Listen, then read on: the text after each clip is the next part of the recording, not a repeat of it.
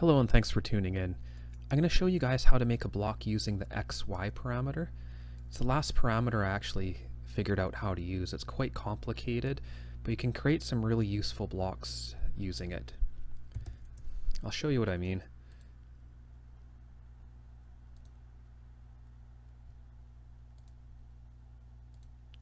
So I want to create a block just similar to this one. Basically, it gives you the crosshair effect. A block like that is good in structural drawings. You'll probably use that for something like showing floor joists. It's exactly what that block's intended for.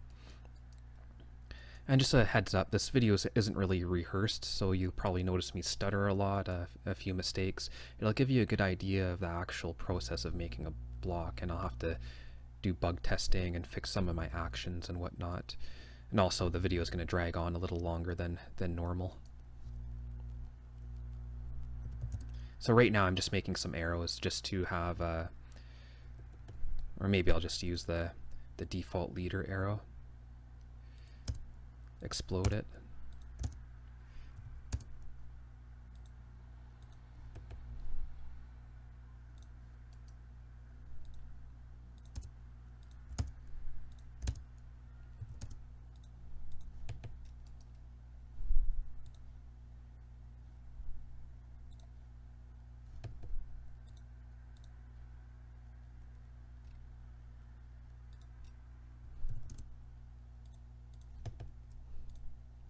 Scale these a little bit.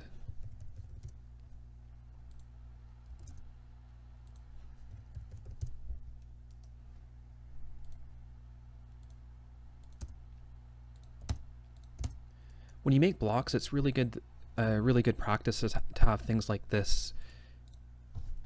Have them as nested blocks, make them their own blocks, but since this is just for demonstration, I'm not going to do that in this instance. Just makes it easier to set up your actions because you only have to click one piece of it. You can't accidentally stretch it like that or something. Anyways, what I was actually going to do is use the leader object to find a different kind of arrowhead for the top and bottom. Maybe something like that.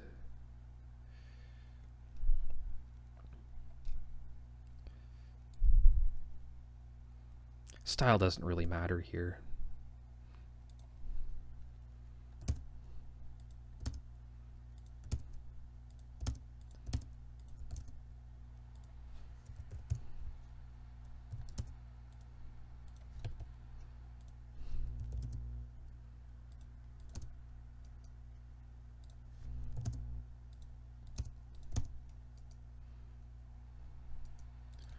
Okay, let's just join that. To make this stand out, I'm going to go to P-Edit, which you can do by double-clicking on a polyline. Type W for width. Oops.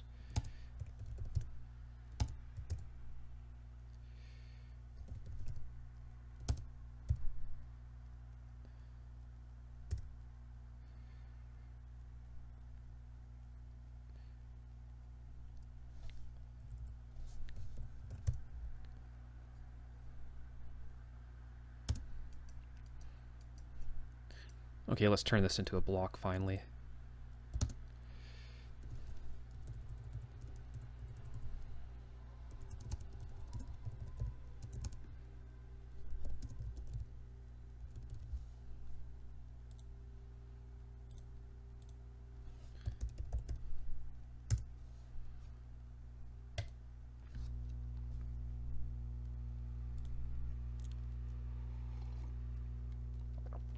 One good practice when you're making blocks is to actually take the base point parameter and stick it in somewhere.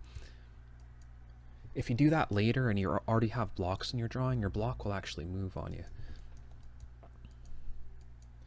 I'm going to show you a really useful command right now. It's called bConstruction.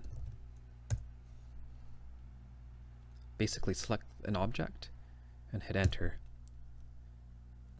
Hit enter for the default option. What this did is it made this object, for now it's just a reference point. This won't show up in the actual drawing, it'll only show up in the block itself. Really important when you're using constraints, these constraints, sometimes you need geometry like this. I see many people putting things like this on a no plot layer. but then it clutters up your model space. It makes it harder to draw, for me at least. So yeah, if you ever want to reference geometry, especially for these constraints, but you don't want it to show up in models in your actual drawing, use that bconstruction command. Okay, I'm going to change this to layer 0.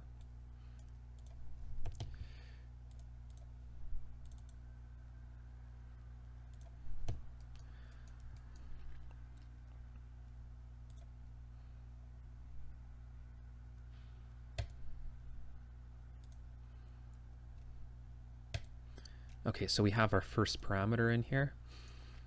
So for this block, I only want to use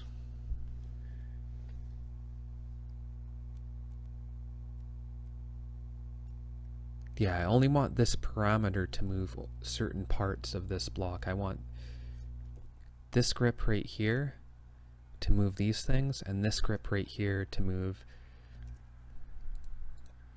this side and the bottom. So I'll go into the properties with that parameter highlighted. Number of grips, let's change it to 2. Won't need to show the properties, so I'll go to no. Okay, so let's go to actions, stretch.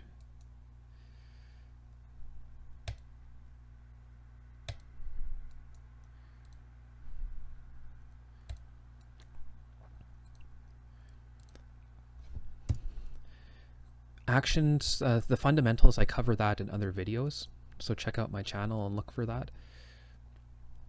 So one important thing a lot of people don't know is that if I click on this action, there we go, notice that my properties window actually has the stretch action in here, and there's some some options in here, like a distance multiplier and the type of distance. So I want this to only control objects in the vertical or y direction. So I'm going to change this to y distance. Okay, let's make another stretch. Same thing.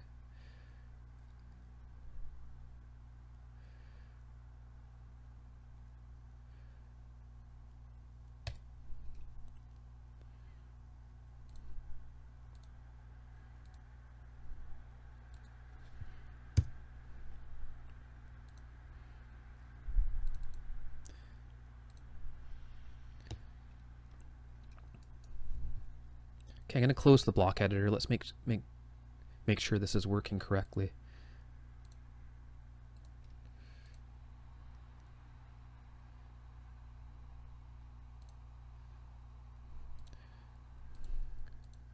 And unfortunately it isn't, but I know it's wrong.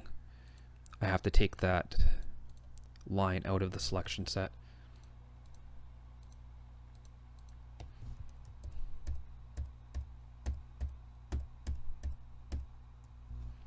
Okay, let's see. Right click.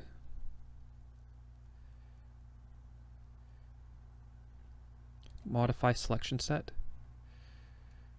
Or no, first we just gotta reselect the crossing polygon. Okay, so we gotta go to remove. And that doesn't need to be in there. Basically all we need in this selection set is this, the joist, and that center dot. Okay, let's fix this one. What do we want in this selection set? No, I think that's all we had to do to fix that. And we'll have other chances to correct any problems right at the end. Okay, so I'm going to make 2 more stretch commands. Notice I click on the parameter, then I click on the node.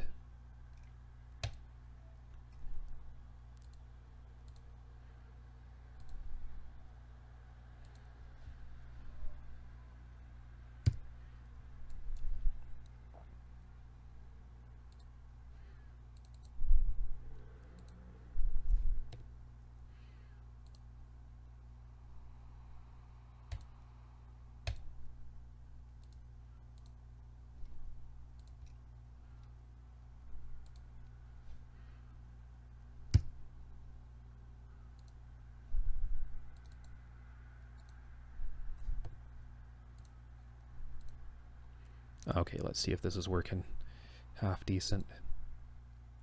Oops, there's still some problems.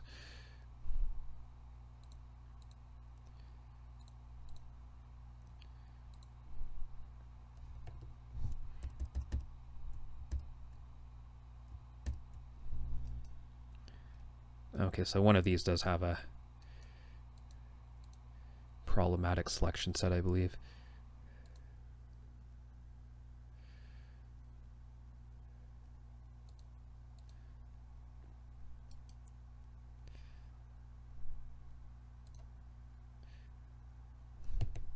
Actually, I'm just going to make a new selection set.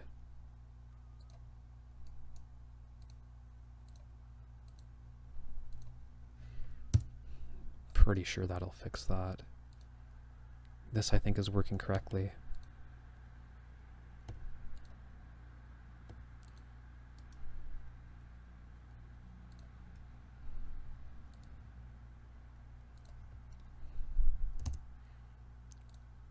That doesn't need to be part of the selection set.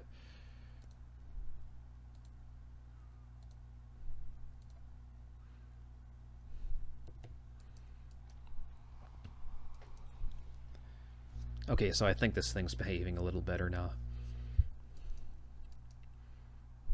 Anyways, we need a second XY parameter to drive the top edge and the right hand edge.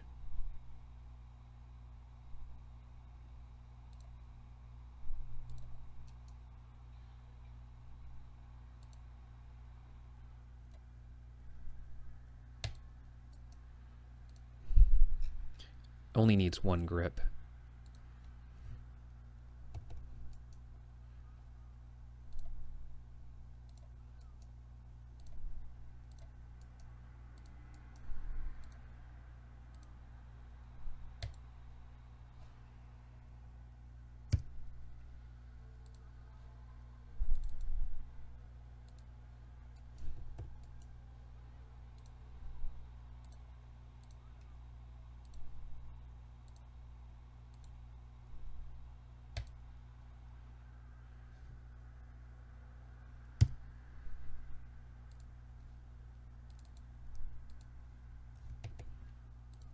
And I changed my mind with this. I actually want it to show, so I'm going to go B construction.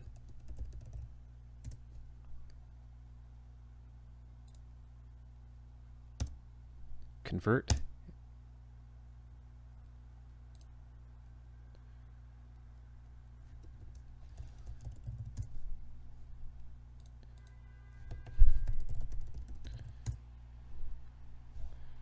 I used the wrong option there. I have to type R for revert. There we go. I'll turn this to a more suitable layer. And I go to my no plot layer.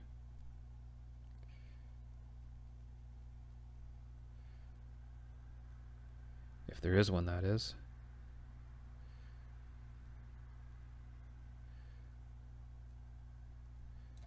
There we go. Transparency, let's put that up to 50. 75, I wanted to barely show. And line type, let's do Phantom 2. There, let's give this block a try now. I have a feeling something's not going to work quite right, but at least you'll get to see the bug, the debugging process. Okay, let's see. Okay, this bottom is doing exactly what we want. That is.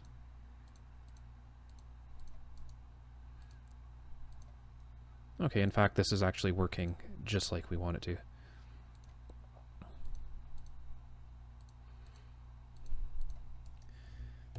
Okay, so let's put an attribute right in the middle here.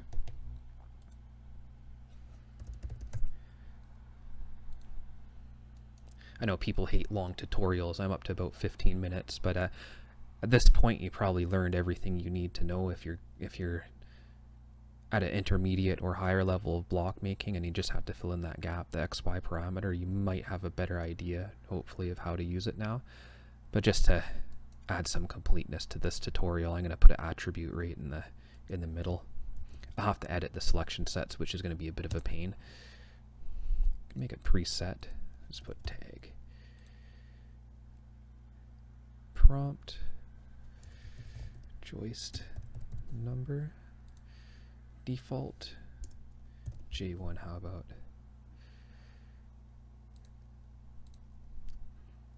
Not annotative. I'm actually going to make this block annotative. If the block's annotative, this doesn't have to be annotative. Actually, it's more predictable if it's not annotative. Probably doesn't matter.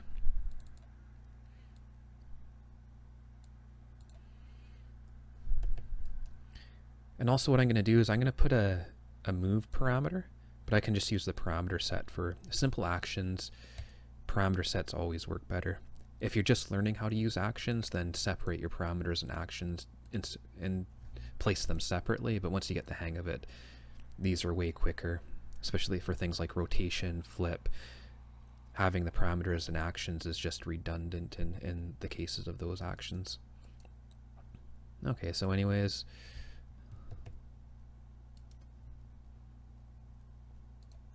let's just add that to there.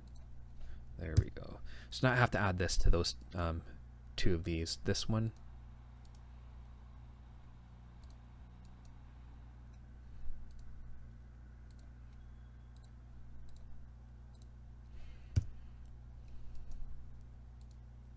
And this one.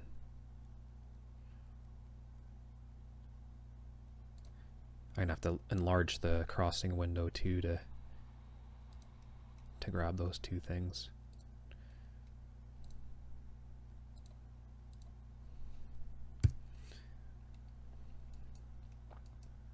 Okay, let's see if that worked. So that it doesn't show, I either have to delete this block and reinsert it, or I can type @sync. The default option here is select, so I just hit enter, select my block, and my attribute should appear. There we go.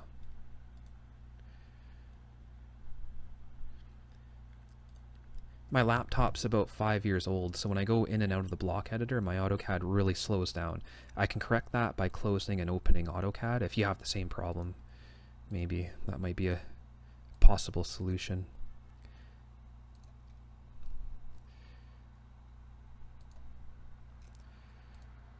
So we're good to go. So I've never seen an office that actually uses this block. Unfortunately, I figured out how to use this very late in the game, because as you know, for building drawings especially, Revit's really taking over. So a block like this, in future tutorials, I'm going to show you how to add macros like you might see up here in my custom ribbon panels, my custom ribbon tab. I'll show you how to insert these really quickly, and I do have a Lisp routine, but I don't know if that's suited for a YouTube tutorial because it takes a whole day to code something like this. I have to offer a big thanks for anyone who watched this video for the full 20 minutes. Usually I try to make these videos shorter, rehearse them and whatnot, but with this one I just wanted to put this together because I know a lot of people are dying to figure out how to use the XY parameter.